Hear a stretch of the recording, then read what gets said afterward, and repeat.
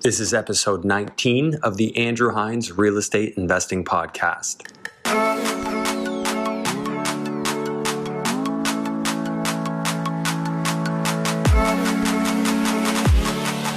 Hello and welcome to episode 19 of the Andrew Hines Real Estate Investing Podcast. I'm Andrew Hines, and thank you very much for continuing to listen to this podcast. Thank you very much to everyone who has subscribed and reviewed this podcast and even shared it with their friends. I've absolutely enjoyed this process of connecting with so many new people because of this. I also wanted to mention that we've booked a date for the next Greater Hamilton area real estate investor meetup, and it's going to be on May the 23rd at 7 p.m. That's the Thursday, and it's at Jack Astor's in Burlington. So if you are in the Greater Hamilton area or willing to travel to Burlington that night, we'd love to have you. If you're a real estate investor that's active and looking to network and connect with other fellow real estate investors that are doing deals. Our last meetup was a huge success. It was really motivating to myself, and I know a lot of other people, and I'm really looking forward to seeing this grow. So please, if you are interested, hit me up on Instagram at @TheAndrewHines or on Facebook at @TheAndrewHines, and I will get you added to the group so that I can share the event details with you. Today's episode, we have Jas Takhar on the show, and Jas is a realtor out of Toronto. He actually happens to manage one of the top performing teams in the entire country, so he's a very successful entrepreneur and realtor, as well as an investor in pre-construction. So this is a regular part of his investment strategy, and today we're going to be talking about how he executes his strategy and how he comes up with consistently $150,000 plus in instant equity when he closes on his pre-construction properties by buying smart. He's going to get into the tricks of the trade. He's going to get into how he vets deals and even what he does for his clients, as well as talking about his own podcast and some of the things he's up to. So it's a really interesting episode. It's very different from the other episodes that we've had so far, and I was really excited to have this because it's, like I said, it's a very unique take. So without further ado, here is the episode with Jas Takhar. Hello and welcome to the Andrew Hines Real Estate Investing Podcast. I'm here with Jas Takhar. You said that really well, buddy. I've been practicing. And Jas is a real estate investor, but also is involved in operating and running one of the largest real estate brokerages in Canada, or? Yeah, look, we're under the umbrella of Royal LePage Canada that has 18,000 realtors right across the country. Myself and my partner have a team that we brand as REC, which stands for Real Estate Center. We have a team of 25 realtors that covers the Greater Toronto area, and we got number 3 last year for the country. Wow, congratulations. Thank you. Before I go any further, thanks for having me on the show, my friend. Well, thanks for taking the time. So I know, obviously, I came up to your studio. So for those watching, this is where your podcast happens. Yes, yeah. So just for the people who aren't familiar with that, what's it called and where can they find it? Awesome, man. So on all podcast platforms, iTunes, Spotify, Podcast Addict, anywhere you can listen to a podcast, search REC Experience. Okay. We do have we do film all of our podcasts as well, and you can find that on youtube.com/REC Experience. We're at our 3rd season now. In total, we're coming up to episode 54, 55. Don't quote me on that. And it's been a lot of fun. It's been a lot of fun. Like I could tell that when I've heard yours and seen yours, Andrew, like there's a lot of passion that comes out, man. And so I too have a lot of passion on passion for not only real estate, but as you can probably see behind me, it says real estate, entrepreneurship, and leadership. Those 2 other topics, I like to sprinkle them in because I'm very passionate about entrepreneurship, leading a team of not only the 25 realtors, but we have 10 support staff, my partner and I. We're young guys. We like to have a lot of fun. There's a lot of ups and downs in entrepreneurship. There's been lots of successes, but there's also been lots of failures. Right. And I think that through the podcast, we are trying to do our best to document all successes and failures as well. hey, that's what it takes to be real, right? So true, man. And I know we were speaking about this before the episode, but I just wanted to reiterate. So I intentionally didn't look up on you before, didn't do the research on you before, because I wanted this to be authentic. I wanted it to be like, for the first time, I'm asking you the questions and I really don't know the answers. Yeah, cool. Which I've taken this approach lately because it's just, you never know where the conversation might go. Sure. Now, I think there might be some success and failure with that too. Yeah, but you know what?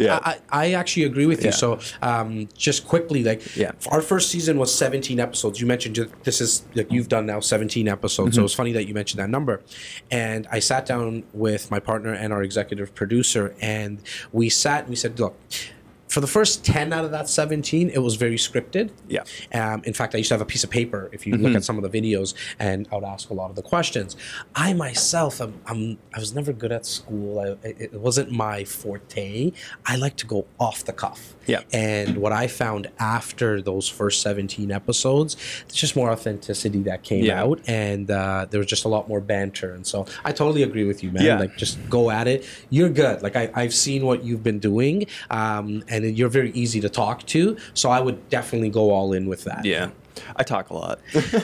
For better or I'm sure your worse. close friends and family tell you that all the time. I get the same thing. I that's why it made sense for us to do podcasts, right? Because now you could go on and just talk, and you'll decide what you want to post-produce afterwards, right?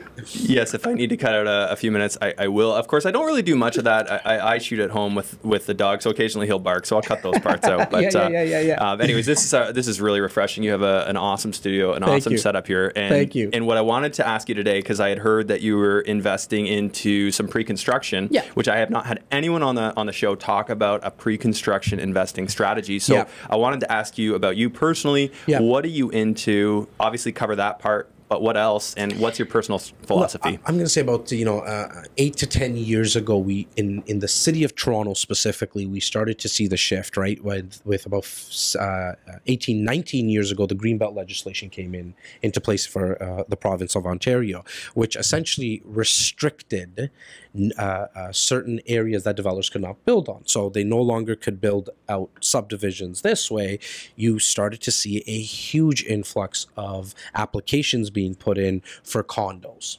Okay, where developers can just make more money because they're able to build more units in one spot. You started to see a lot of the parking lots downtown Toronto being sold out. I mean, now sitting here into mid-2019, there's very little vacant parking lots in downtown Toronto. Knowing that the shift was starting to happen, myself and my partner made a decision that this is where we're going to focus on through our own portfolio, but also helping other investors. Because you can buy now a condo with 20% down, in and around on an average square footage of 500 square feet. I know that sounds small, but it does. It does, and we'll talk about that a little bit further. But the tenants that are living in these places, they use them essentially as hotels, right? So 500 square feet. There's a lot of furniture stores now made specifically for condos, but you can purchase with 20% down. So let's just for even numbers, you're looking at $500,000. You're going to put $100,000 down. You're able to rent out those condos. The rental income will cover your expenses. Now, a lot of people will sit and say, well, I'm not making much cash flow. But there's other ways you win in real estate investing, as you and I know, and I'm sure most of your viewers and listeners know, that it's not always about the cash flow. Even if you were making $200-$300 a month, that's nothing to really write home about. It's the passive appreciation. It's the principal recapture, how much your mortgage is being paid down. But just with the passive appreciation in downtown Toronto for the last 15 years, we've been looking at 7.5% to 8.5% year over year over year. Yeah, it's hard to beat that when you build in the leverage, right? Because your down payment's not going up by 7-8%. Exactly. It's the entire asset. So the more you can leverage and then re-leverage. So if you're getting that, in 2-3 years' time, you could refinance and almost pull all your money out. Oh, well, I mean, Andrew, that's exactly what myself and my partner do. I make mention of my partner a few times, obviously, because we do joint ventures generally together, only because we're in the business. It's easy for us to pick a project and then rent it out and manage it. We also do the same for our investors. So we'll help them select a location. So we like to look at 3 things when it comes to pre-construction. location, can't pick up the building and move it. I personally, in my portfolio, like to stick around downtown Toronto because it's where all the jobs are. So for any of your outside, out of province listeners or viewers, in downtown Toronto, we have the major banks. Yes. We have Bay Street. We have the major universities. We have the major hospitals. And now our tech sector is blowing up. Right? I mean, you have Uber down there, you have Shopify coming, Google in the south east part of the downtown corridor is building out a smart neighborhood, right? And so with all these jobs coming, we know that most younger people in that age group of 25 to 35, they all want to live where they work. Yes. So they can walk to work. I mean, I know we're going off on tangents, but you know, my cousins from that age group of 22 to 26, they still don't even have their driver's license because they Uber around, they bike, or they walk, right? Absolutely, yeah. Well, I think downtown Toronto is it's probably in an earlier stage than cities like, well, Manhattan and some of the others that have really developed subway systems, transit systems. Like Toronto is behind on that. Big time. I mean, we're seeing the Manhattanization effect here in Toronto now. I did want to also talk about the other two parts that we do due diligence on, which is obviously the builder. Because we want to make sure that the builder, this is not their first time at the rodeo, right? That we want to make sure that they have a good reputation. We can see places that they've built before, so we can walk in, touch it, see it, smell it, see their finishes. And then third, last but not least, obviously, is the incentives that are being offered to investors. Because as an investor, you need to have 3-4 incentives that are in place that to an end user, it doesn't matter. So explain, what are the incentives? Okay, so what we're always looking for is you want to be able to, and not in any particular order, but you want to make sure that there's a clause for an assignment. Okay. So it's called an assignment clause. It's usually a $4,000 to $5,000 cost to do an assignment, and we make sure that we get that for at least $1,000 or free. What the assignment allows you to do is that because you're buying something today, buying a condo today from a blueprint, essentially, that's going to be built out for 2 to 3, 4 years from now.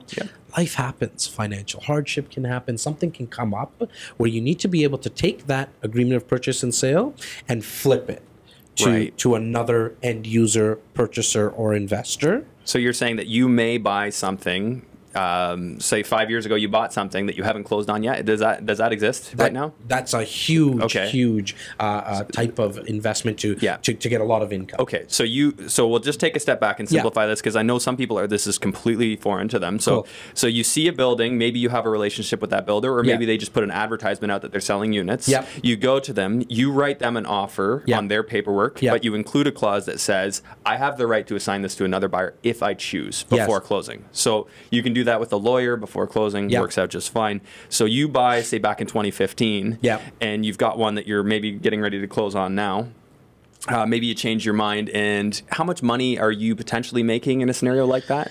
Well, so and I'm going to answer that question. So the clause originally came into play for somebody who might have some financial hardship and they can't close. They can't close, okay.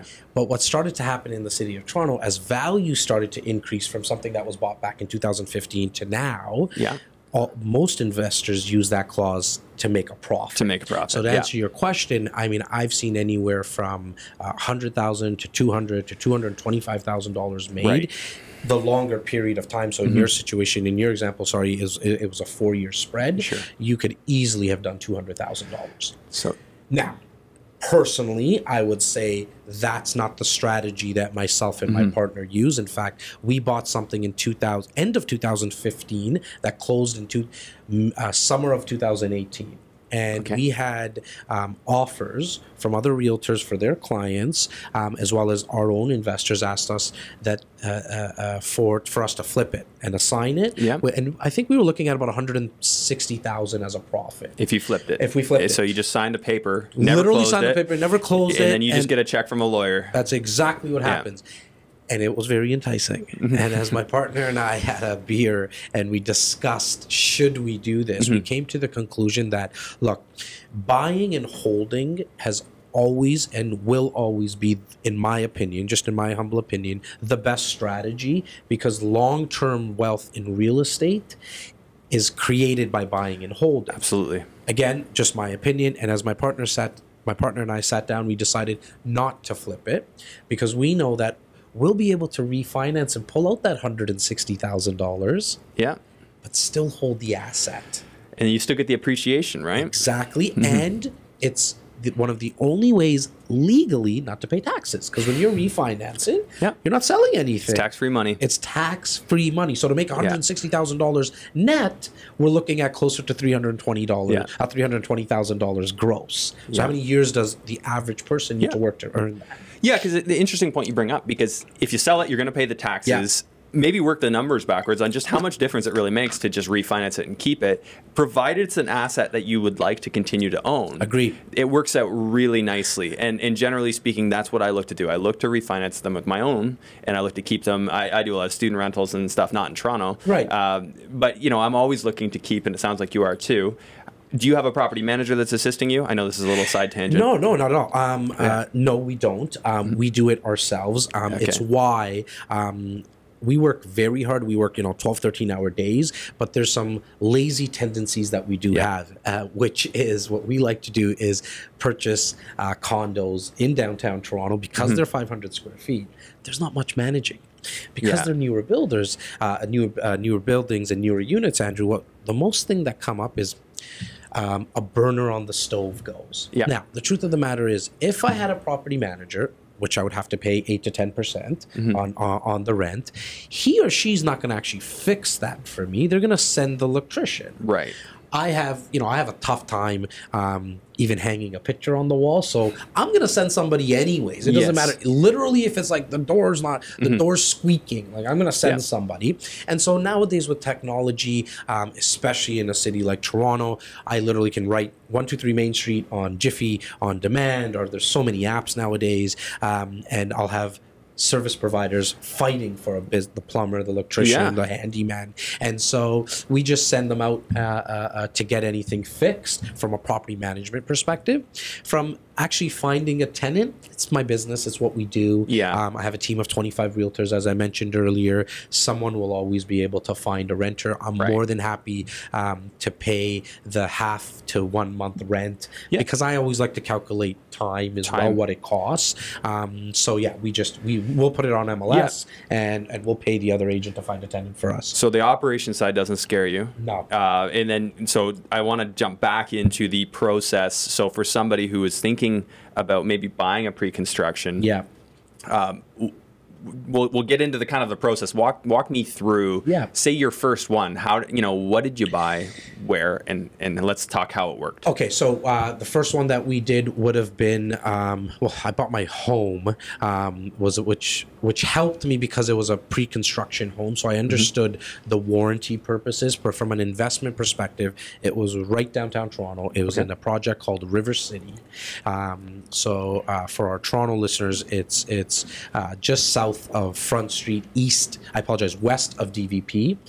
When we went there back in 2014, late 2013, I should say, it was a pile of dirt.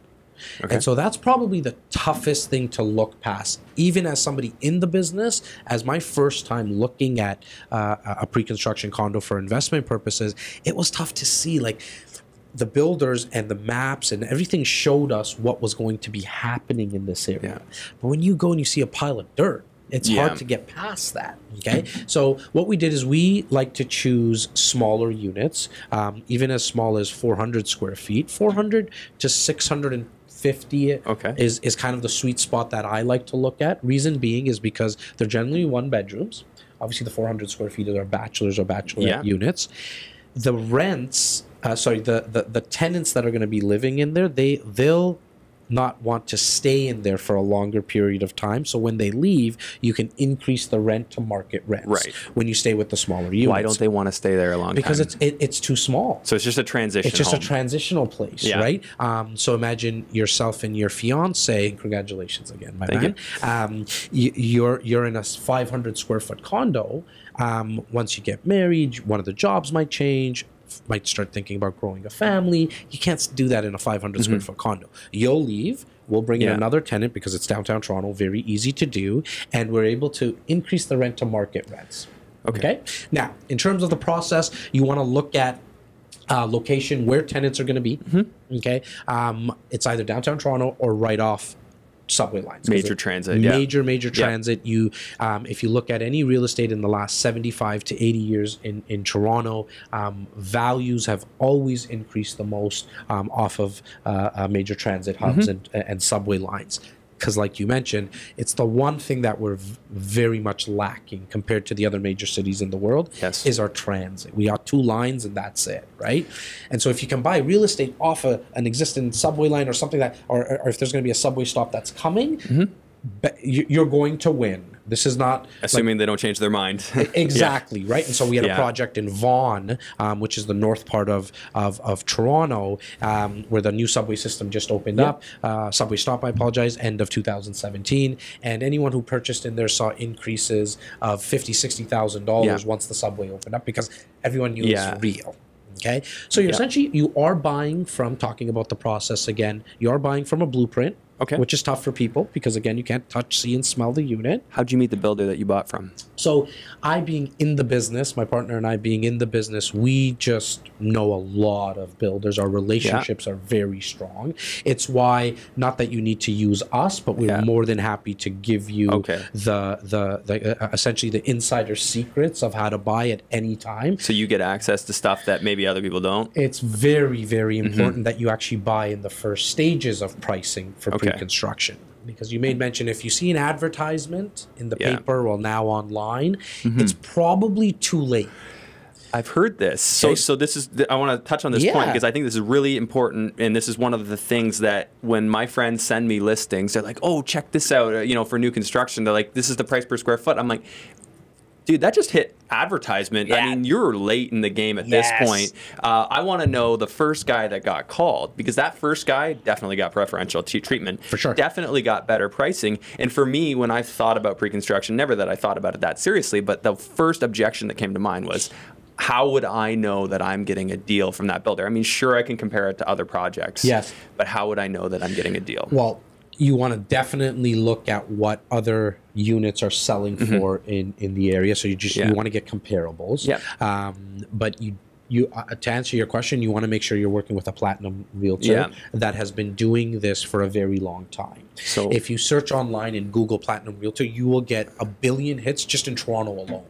So platinum realtor, is that just a term around here? That's just a term around here. What about our listeners, you know, San Francisco, we've got people in New York, we've got people all over the States listening as well. You want to see that, you want to find out their reputation. What other units have they sold? And so, for example, if you're outside of our city, that what I would do, so if you put me in Norway tomorrow and I wanted to buy a pre-construction home and or condo, I'm going to do the research on the realtor and how many homes they've sold.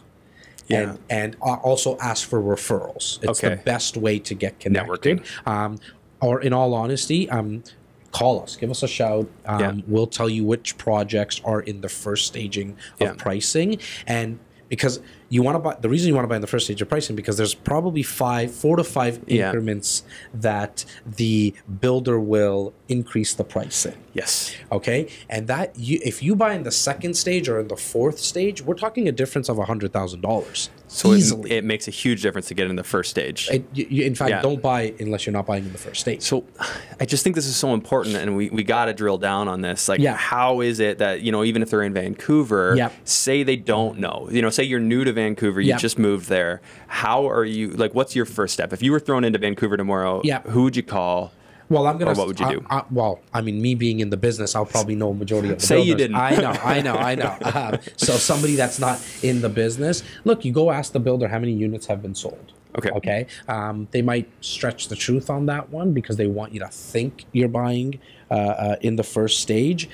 You got to have some blind faith, and it goes back to the realtor. And I would find out who is one of the top 2 to 3 realtors in Vancouver, that are selling pre-construction. Because I can just tell you, if they do Like we do about 250 to 300 a year. Yeah. Okay. If there's someone in Vancouver specifically, because they do a lot of pre-construction. Yeah. If there's someone who's doing 200 to 300, one of the projects that they're working on is definitely going to be in first access pricing. And that's where the blind faith comes in, that you need to know that they'll probably give you something and you'll get first access pricing with that realtor. Yeah. If it's somebody who does 10 a year, I guarantee you on the other end, Andrew, that they don't have first access pricing. They're not getting good pricing. They're not, because they're only doing 10 a year. So the builder doesn't look at them as somebody who's going to be able to give them results over a longer period of time. You're getting on my next question there. Is why does the builder want to work with a realtor to just blow out a bunch of units at low pricing? Well, because what happens is they need to get introductory pricing out. It's easier for the builder to outsource it to realtors because the realtors have clients. Okay. So the reason they need to get an influx of units done right out of the gate is because that gives them a sense of what the value is for their units and for their building. As they release at a time, and it's different in every building, but off the top of my head, you can say they'll release 25 to 30 units at a time. What percentage out of the total building, say they're building a building and I don't know how many units would be in the building, say 600 or 500? 500 units in a building. Sometimes it's usually about 300 is the easier number. Okay, so what percentage, let's just stick with percentages. Say there's a new tower going up. Yeah. What percentage is the builder going to sell before anything even hits an advertisement? Oh, yeah, I'm thinking they're going to be selling about 50 to 60%.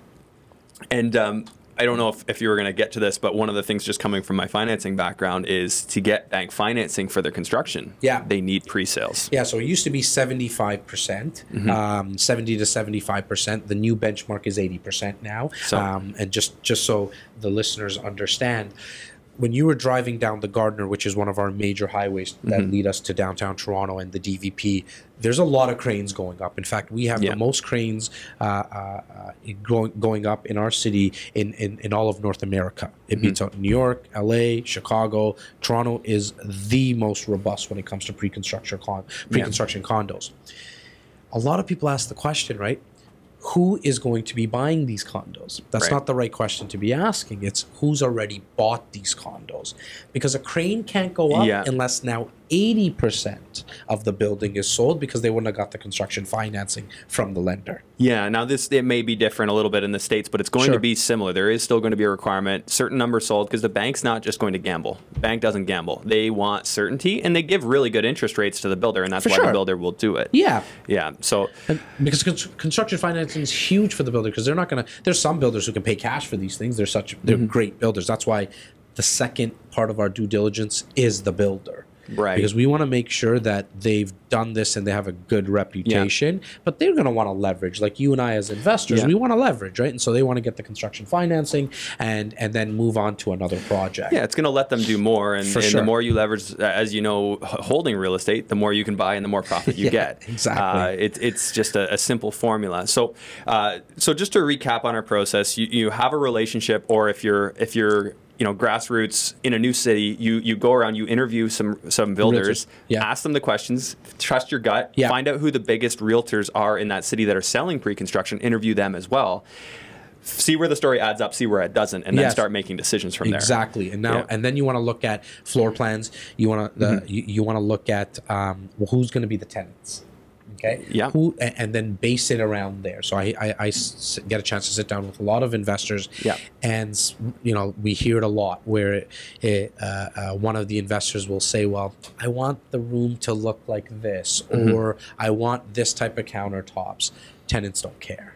Right, yeah. They're not going to pay for a lot of these extra add-on upgrades that the builder is going to charge you. You want to look at practicality. Okay. Obviously, location. We're past that now in our due diligence. So that's assuming you're saying no matter what, you're getting near transit. You're pick a diverse city. Pick a diverse city. Go where the jobs are. Yeah. Because here's the other thing, right? On that, really quickly, Andrew, is that a lot of people say, "Well, yeah, it comes with the renter the first year." Great.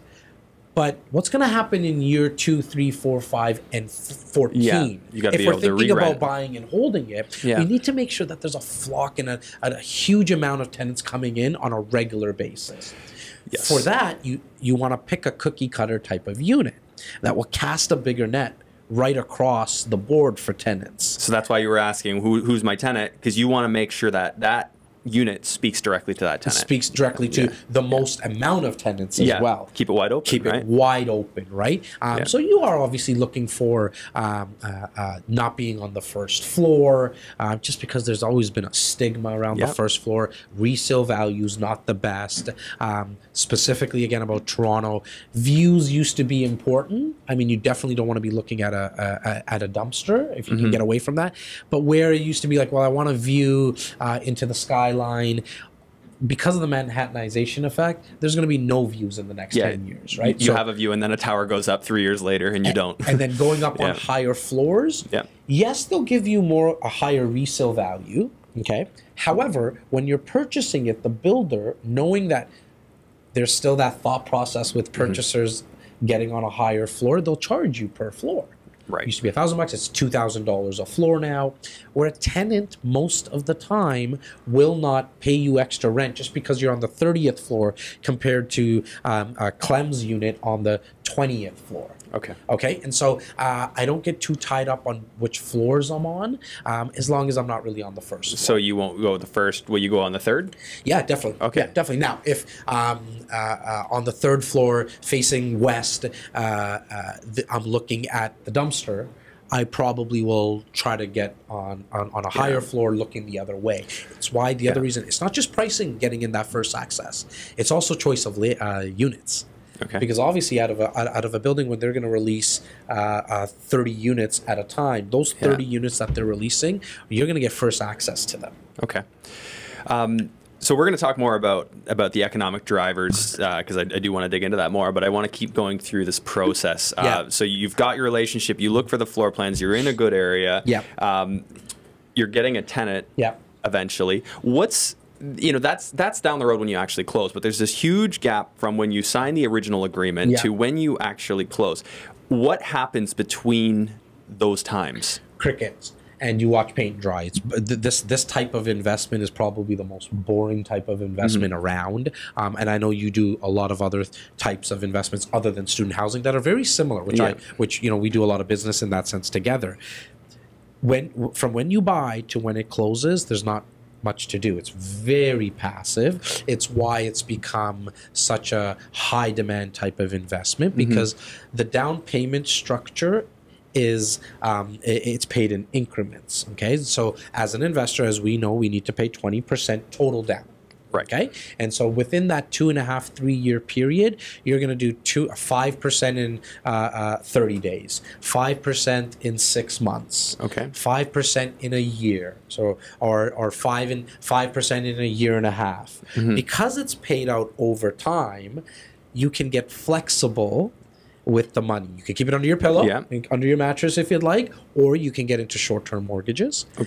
Take the interest from that short-term mortgage, maybe for a term of 1 year.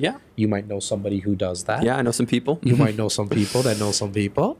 And take that interest, profit, and your principal, and use that for your down payment. Absolutely. Right? It's why it's become such a, not only a lucrative investment, but because it's become so high in demand, because you don't have to come up with the full down payment. Because if you buy a resale condo and the closing's in 90 days, you have to come up with the full down payment in 90 days. So you've got some time. That's the nice thing. Like most time when people buy on market, you have to close in 90 days, right? Like you said, so you're coming up full 20. Now in this case, you can kind of slowly work into it. Or if you know you'll have some money coming available, maybe you're in another investment. You can time it. That's a great point. And for anyone curious about private mortgage lending and what that's all about, episode 2 on my podcast with Jake Campanaro. Jake was on it. Jake's probably sitting outside the room right now. If your ears are burning, Jake. Big shout out to Jake, because he put us together. Yes, absolutely. More importantly, he is on our team as well. Who is he's a rock star. I'm not just saying that because he's outside, but I see his work ethic. I'm sure there's that saying, right? The apple doesn't fall far from the tree. So big shout out to Carmen as well, because this guy he's a beast. I like that family, the Campaneros. They're all right. You have no choice now to say that, buddy. I'm marrying into that family, but no, I think they're all achievers in their own right. Carmen at the top, Carmen was on episode, I forget the number, but look up Carmen Campanero. That episode has done incredibly well. She was talking about her success in development. Awesome. And just a super achiever, which is super inspiring. Always has been. Well, look, even the short-term private lending stuff that you spoke about, and obviously what ProFunds does, it's very similar to the pre-construction condo investing because it's passive. Yes. Okay. There's obviously some differences where with the short-term lending, you have fixed returns generally. You're getting monthly payments versus this you're not, right? With this you're not. Here you're owning a unit, right? From a high-level investor discussion, I always start with telling my investors that there's benefits to every single type of investment, but don't get caught up into it until you understand the things you need to consider. Yes. So with pre-construction condo investing, when you purchase, you automatically, in Ontario, get a 10-day due diligence period, also known as a 10-day cooling period, right? Where the government has said, because it's a condominium and there's actual condo docs. Yep. A purchaser needs 10 days to cool off, relax, chill, make sure they made the right decision, didn't get pushed into doing something.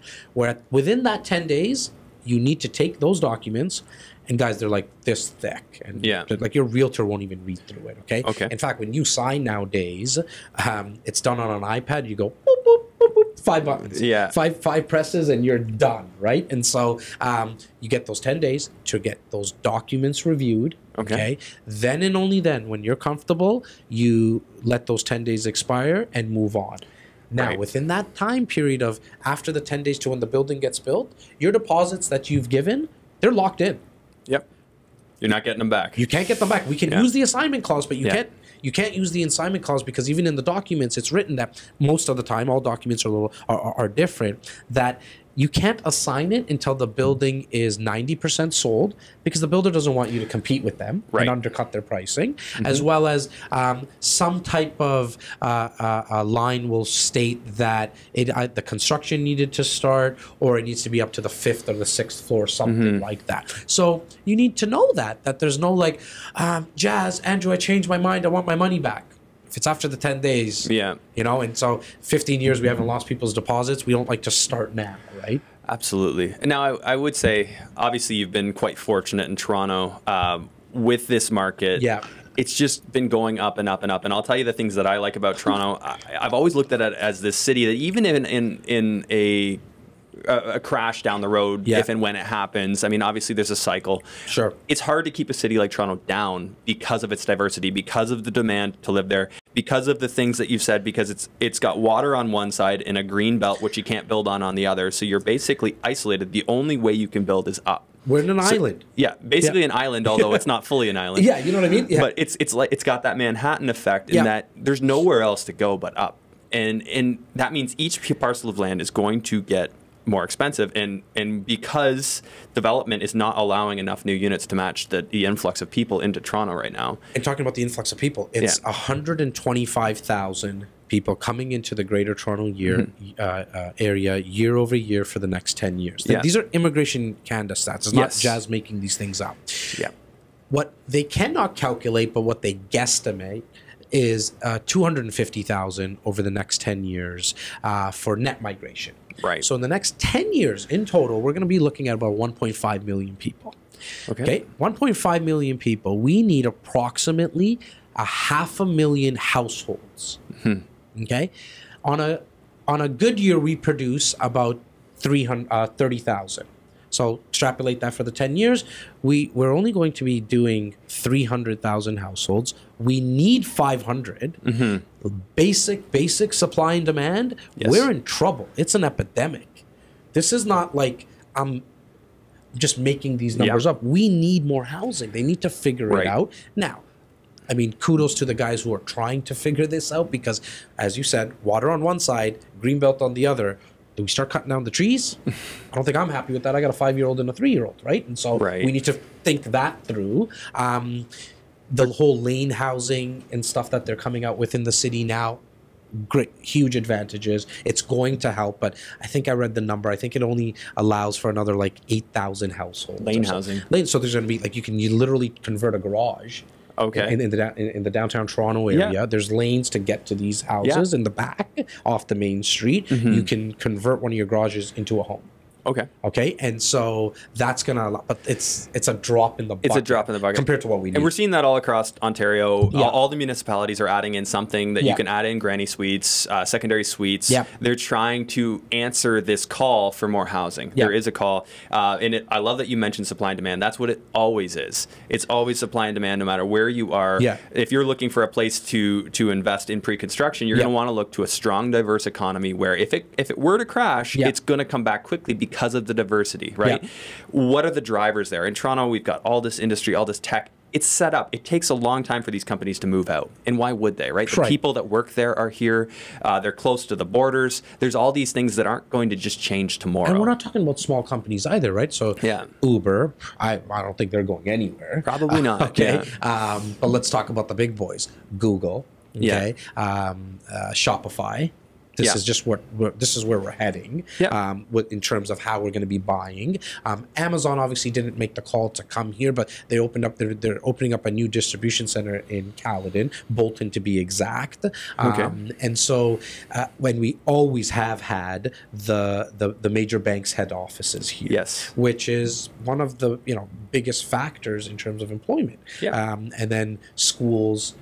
Colleges, and you also have hospitals as well, right? And you're on all water. Of that down, you have to, right on the water, and you have it right downtown Toronto. Yes. And even though transit it hasn't been good, what I've just noticed is a lot more people just biking and walking.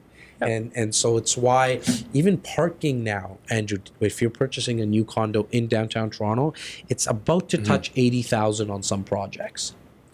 A parking spot. Parking spot. To buy. Okay, so just to make it, just to put it into perspective, Manhattan is at 250 grand for a parking spot. And so when we hear, like, and I hear it a lot, right, where it's not affordable, Jas. Yeah, I get it, but you got to drive till you qualify. That's just what happens in major cities. The average person cannot buy in Manhattan, London, Tokyo. We had our executive producer, Laura. She was in London, and she sent us a picture of a flyer that was at about it was $2,800 price per square foot. Okay? Canadian dollars. $2,800 price per square foot. Okay? When we're buying pre-construction, we're always basing it on price per square foot numbers. Okay? So $2,800 in London. 20 minutes from the core, not even in the core. Okay, so in the core, let's just add a little bit to it. And I think it's safe to say it'd probably be $3,500 the price per square foot. Toronto right now, downtown Toronto in the core is selling for, I would say, close to $1,300 to $1,400. Okay, Manhattan $3,000, $3,500 all day long price per square foot. Tokyo, Shanghai, Paris. Seems to be the way it's going. They're all at that price point where really the only people that think Toronto real estate is expensive is people in Toronto. People who are from Toronto. And because it's hard to believe, right? Your reference to London, England is... most people don't own there. And I mention this a lot. I think it's something like 98% of the units there are owned by an investor, not by the person living in it. Right. And that really says something. And I've pondered this a lot. Is this the direction that not just Toronto is going, but the greater areas of Canada? Because one consistent trend has been, because of this supply and demand issue where there's not enough supply, is we're seeing prices go up everywhere. And affordability for the average Canadian right now is it's definitely more difficult. Like, they're getting into a position where they're having to pay more to live than people used to have to. Definitely. I also just think that, especially with the younger generation, their expectations are going to have to come down, right? Where I'm 37 now, but when I bought my first home when I was 25, I purchased a 2,500 square foot home, 25 to 30-minute drive outside of Toronto, in Brampton, and now the younger generation, they're just going to have to live with something smaller. You got to stomach less of a home. Or they got to hustle more. Or hustle more, right? Now, really, I truly believe now going off on a super tangent, that most people should be buying smaller places anyways. Yeah. I just hear it a lot that my cousin bought 2,500 square feet, so I need to buy 2,600. Yes. It's the old keeping up with the Joneses. In Brampton, we call it keeping up with the Sings, because they're just always, no matter what, we're always trying to keep up, right? If you can stomach a smaller home, then you can get into the world that we're in and invest. Yeah, you've got to have a situation where you're either net saving or you're able to invest in some other way. So I've heard tons of people house hack. I had a guy on the show that in 2.5 years, he went from owning no real estate and just working a full-time job to building up a portfolio, and he has over $10,000 a month in passive income. Christ, 2.5 years. Just hear that somebody did that, and he house hacks, so he'll live in one unit, he'll renovate it, move around, and so he's making small sacrifices. He's still in his 20s. Right. If you're willing to do things like that, then you can save up. And he started with, I think he said he saved 120 grand. That's not a small amount. He saved that by just being frugal. There you go. In his his early 20s, and that was what he started with to build his portfolio. He just went in, bought, renovated, refinanced, recycled the money. Different strategy. We've talked about that a lot on the show. Yeah, and look, I think there's definitely something to thinking big. Not only from a real estate perspective, it could be from a business perspective, health perspective, whatever it is. I'm all about that. When it comes specifically to investing into real estate, I mean, I'm a broker, so I have an incentive for you to think big and purchase a lot. But what I really like to get across to people is, even if you just bought one, great. Let's do 20 investments. Let's do 52. Let's do 10. Whatever it is, whatever you have the appetite for. But even if you just bought one, we can teach you ways to refinance, buy more. But even if you never refinance it, you buy one, and it's in 20 years, 25 years max, it's going to be paid off. You're going to rent it. There's going to be some small things you're going to need to do. Find a renter, put some paint on a wall. That's it. And it's going to be paid off. It's going to be worth a lot more than it's worth now. In Toronto, it's safe to say, in the greater Toronto area, and again for the out of province and out of country listeners and viewers, that's about a 100-kilometer radius, which is the greater Toronto area. We have seen prices double every 10 years, like clockwork. Okay, so in every 10 years, you're going to have something that's going to be worth double what you bought it for, and in 20 years, it's going to be paid off. It's just it's a really basic concept. It's just you got to take action, take that leap of faith. Now, for me personally, I haven't invested in an area that's done that. Now, in the last few years, it's gone crazy in London, Ontario. This is one of those things where, you are sort of banking on this, but I can say even at say 3% a year, if you're getting 3% a year on your investment, this is what I repeatedly say. If I have a $500,000 property on a 30-year mortgage, in 30 years, I'm going to have the mortgage paid off, and that property's probably going to be worth $1 million. Each property I own makes me a millionaire one time over. So, and that's just if you can just sit still and be patient through the ups and downs, not be a knee-jerk reactor where you just, it went down, I need to sell before it goes down more. No, understand that when markets go down, people still need a place to live. And they will still when the market comes back. You only lock in your loss when you sell. And when markets go down, rates go up. Generally speaking, interest rates, so borrowing costs go up. For a tenant, it just made it harder for them to buy because the cost of borrowing's higher, and they're not going to be able to afford something. So what's going to happen? You're going to see more tenants in the marketplace. And if you can just hold on and be patient, as you said, Andrew, and don't get sucked into the market's dropping, just hold on. There will always be tenants.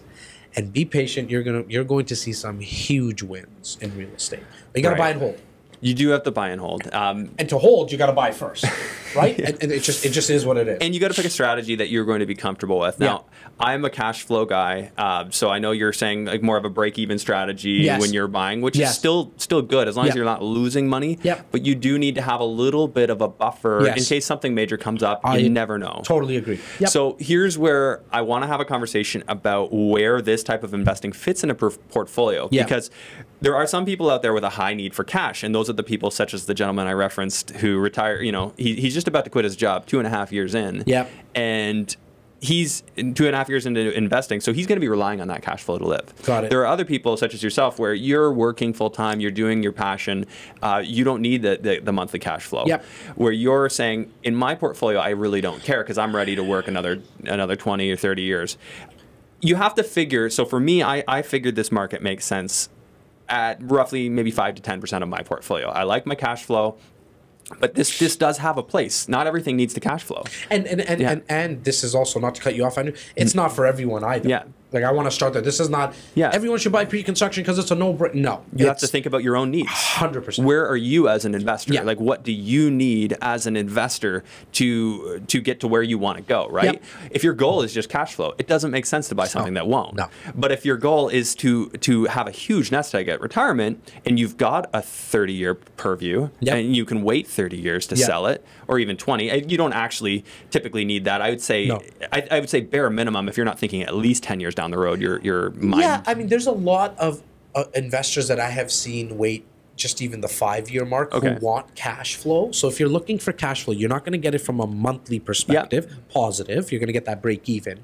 But what happens in 5 years, in the 5-year period with pre-construction, is you have the 3-year build. Okay, that it takes, and then 2 years you should wait out, because all the other guys who are on the market, you don't want to be a commodity in the marketplace. You want the construction dust to be gone. It's landscaped. Around the building, the lobbies are complete, but then you also have the financial dust that you want to clear. The corporation's set up now. The maintenance fees are what they should be, with small little increments in terms of increases. But if you sell in the 5-year mark, you'll also see some profit. Divide that into 5 years. You'll still see you'll work the numbers and get some really good cash flow that way. It just doesn't come in the form of a monthly payment. Right. Well, and just to clarify my previous point, I wasn't saying that you couldn't sell it in 5 years based on the way things are going, have been going. Heck, you could sell it in 2 years and make money. Oh my God, yes. But here's the thing. It could slow down. It could stop for 10 years. So when I say you should think at least 10 years out, be willing to think 10 years out. Like saying, what if the worst happens? And I'm going through this right now on a project that I'm looking at doing. Because I've made mistakes in the past, and because I've been burned, and I don't know if you have, we'll get into that, but because those things have happened to me, I've realized that I need to have a really good plan A, but my plan B and C need to be rock solid. So if you can't be comfortable, so my plan A is I'm going to go in and buy pre-construction, and my plan B is, I'll sell it. Well, if plan B doesn't work because the market crashed, what do you do if that doesn't work? What's your plan C? And you just need to make sure you've got that full chronology of these are all the things I would do. If and when, and make sure you're comfortable with all of them. And as long as that's true, I think that you can make that work for you. Look, it always starts with a coffee with us. And when I'm sitting down with investors, we ask the question of what's the goal here? What are you trying to accomplish? Is it cash flow? Are you okay? Are we thinking about creating wealth in real estate? Because then we can talk about that, and it's a little different conversation. But if it's no, I need the monthly cash flow for whatever purpose, then pre-construction, let's just put that to the side and let's talk about student housing. I mean, that's one of the best type of investments around for cash flow. There's also multiplexes and duplexes. Even here in Toronto? Even here in Toronto. Even here in Toronto. Student housing, not as much, because the city is definitely cracking down. So if you can find something that is regulated, and you might need to go outside of the Greater Toronto area into the Southern Ontario market, areas like Kitchener-Waterloo and Kingston, for student housing investments.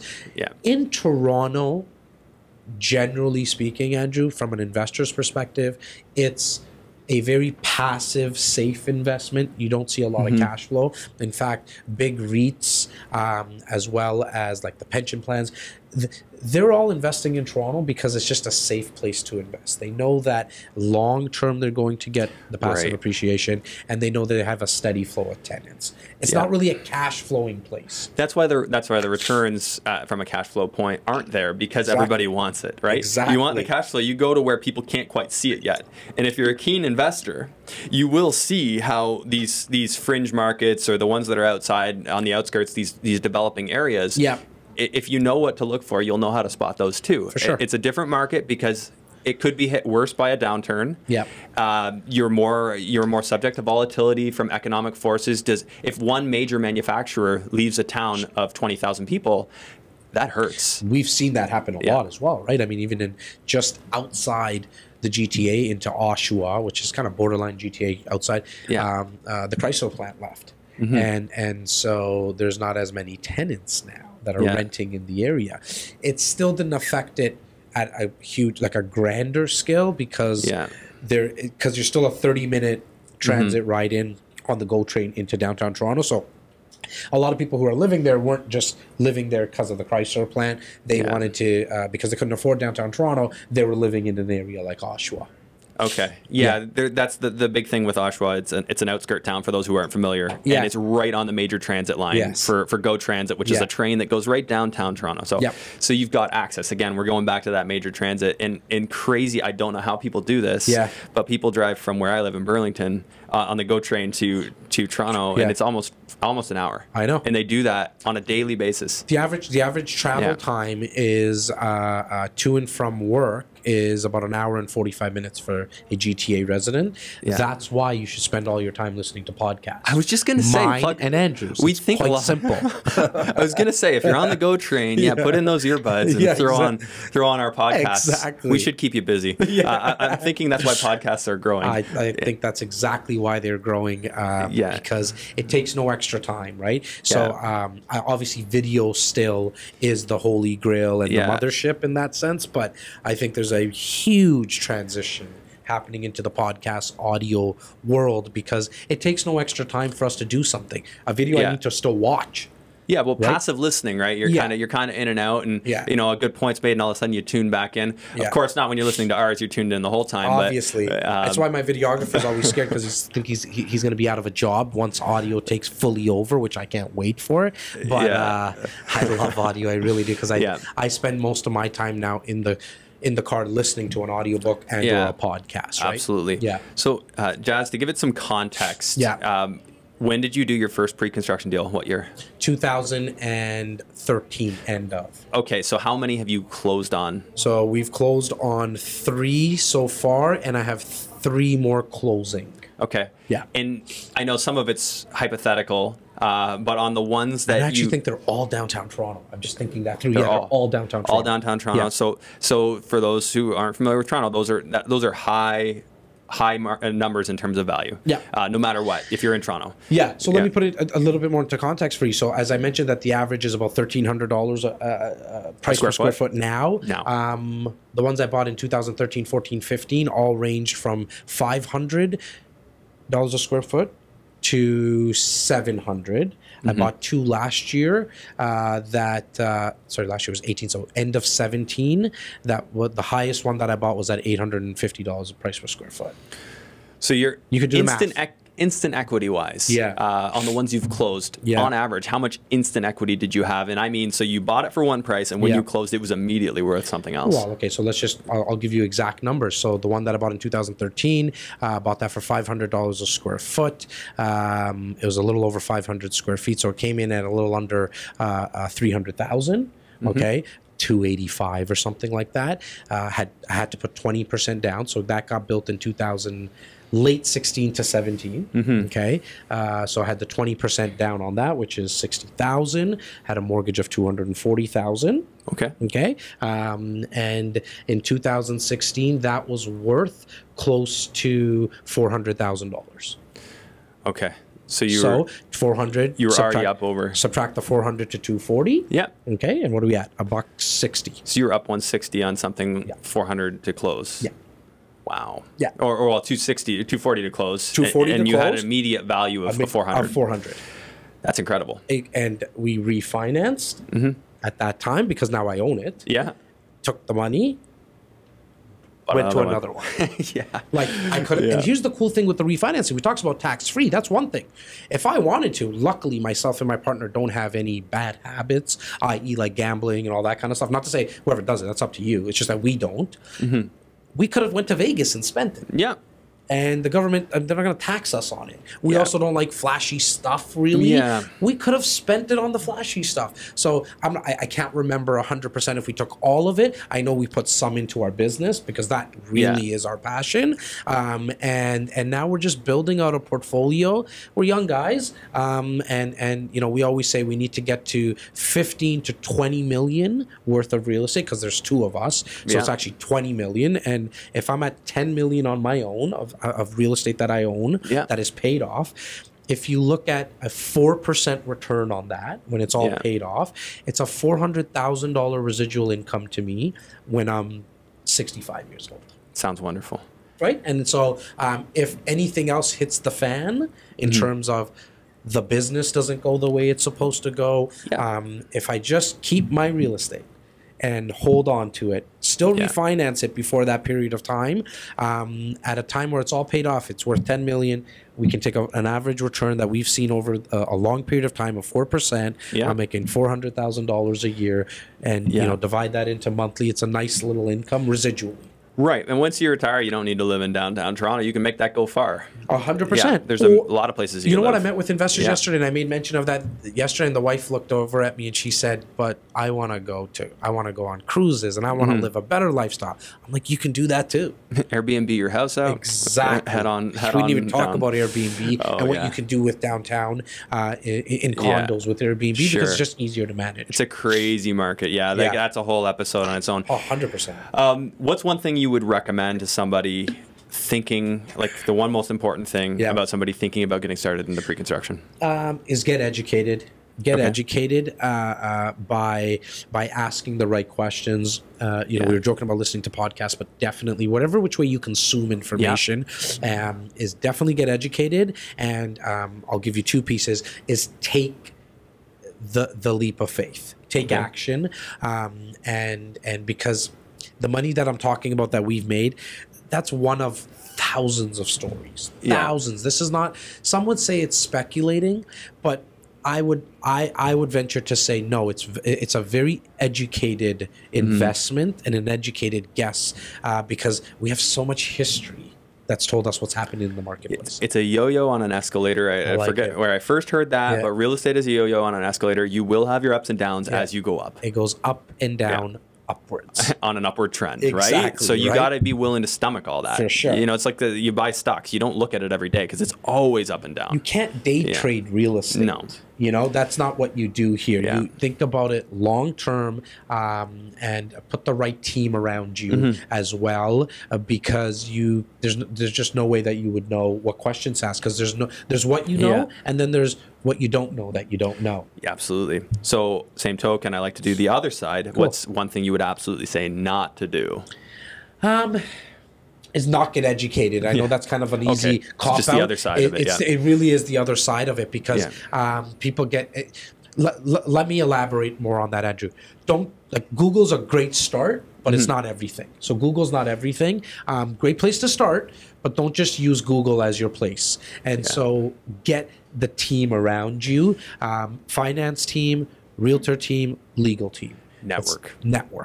Yeah, build your network. I've said this before, and we were talking about this before the podcast. One of the biggest reasons, Jas, when you asked me why did I start this, I wanted to build my network more. Right. I wanted to build a sphere of investors around me because I know that when you network, everybody grows. Yeah. And it just takes things to a new level. You never even know what opportunities come. So the more people you get around who know what they're doing and are doing things, your story inspires me, it inspires other people, and it gives me one more thing that I can look at as, okay, where is this going to fit in my portfolio? When am I going to do that? Look, man, I mean, you and I are in very similar circles, but we've never met before. Yeah, really. Like we've passed by. We passed by I was aware of in you. hallways. I know you're there. You know I'm here, kind of thing. But as I think about someone who comes to me now that would want a deal from a student housing perspective and or a private lending, you're going to be top of mind now. No matter what, you'll be top of mind because we're doing this. So the networking is probably, I mean, it's the biggest lesson I've ever learned in business is get to know people because you just never know their story. So, Jas, on that note, I know we're kind of hitting the 1 hour mark. If somebody wanted, someone listening to my podcast wanted to learn more about you and what you do, what's the best place for them to go? Go to reccanada.com. reccanada.com. reccanada.com. Or you can go to our YouTube page, which is youtube.com/REC experience, just to get a ton of free content. Yeah, all just the free content there. Yeah, you're going to hear Jas's perspective on things, which consume it. Use this content because this is like building your network, but you're on the go train or you're driving to work or what have you. For sure. Look, when we're talking about the travel time, the average person is going to spend an equivalent of a 4-year degree in their car. Yep. That's how much we spend in our car. Make use of it. Yeah. Right. If you already have a degree, well, you can, quadruple down on that now. It's the university on wheels. Yeah, exactly. I love that. I learned that. I like that. Brian Tracy's, that was like the first personal development book I ever read. I think it was The Art of Closing. Okay. And I University like on Brian Wheels. Tracy. He's been around for a very, very long time. And it just, the number one lesson I took from that, get educated. Yes. Like constantly. Sure. Don't waste time watching Netflix. Yeah. Immerse yourself in something that's going to help you. Yeah. Yeah. Now, look, I mean, you can escape. Like last night, a little bit. I escaped with, obviously, not the best news with the Leafs losing, but other than that, I think you need to look. If you're doing something that you're passionate about, you'll always be pulled towards it, right? There's not really much that you need to get motivated about because it's essentially pulling you, right? So yeah. Okay, so for anyone who wants to get a hold of me, at the Andrew Hines on either Facebook or Instagram is the easiest way. And before we go, I just wanted to ask you a couple of quick questions. Sure. So, favorite hobby? Favorite hobby is doing this, working and on podcasts. It's I haven't worked in the last 15 years, to be honest with you. I am doing my hobby. I love that answer. Really. Yeah, I love that answer. If it feels like work, delegate it. Yeah, for sure, man. I got some work to do on that. Yeah, front right now. I got a big team around me that I'm very lucky because they allow me to delegate a lot, which keeps me in conversations like this, as well as high-level conversations with investors. I haven't worked in 15 years, Andrew.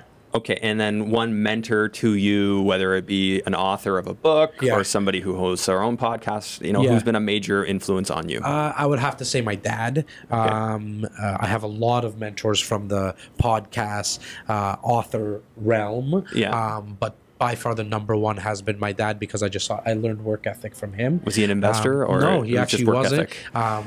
He was a taxi driver his whole life, not educated, but he just worked his ass off every single day and still made as much time as he possibly could for his 3 sons. I have 2 older brothers, and he's the guy. He's the guy for me for sure, man. Nice, awesome. Thanks for sharing that. Yeah. And what's one thing that most people don't know about you? I can touch my tongue to my nose. Okay. He just did it. So yeah, hop on YouTube and you can see that. All right, that was great. Okay, Jas, thanks so much for doing this with me. You were awesome, buddy. This is great. You were amazing. Yeah, really enjoyed this, and it was great because this is so different from everything else I've done on the podcast so far. So I really like it. Thanks a lot, man. All right, thanks, I really man. appreciate your time. Thank you, buddy. All right, guys, we'll see you on the next one.